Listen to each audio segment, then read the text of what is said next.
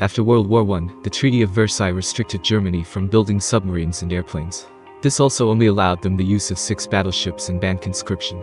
Eventually a loophole was found in the Versailles Treaty which enabled them to create the Me-163 Komet. The treaty did not restrict the ability to create sailplanes or rockets. Throughout the 1920s, Alexander Lippisch perfected his tailless delta wing gliders, which led to the Me-163A. The Me-163A was part rocket and part glider, allowing it to be produced under the treaty.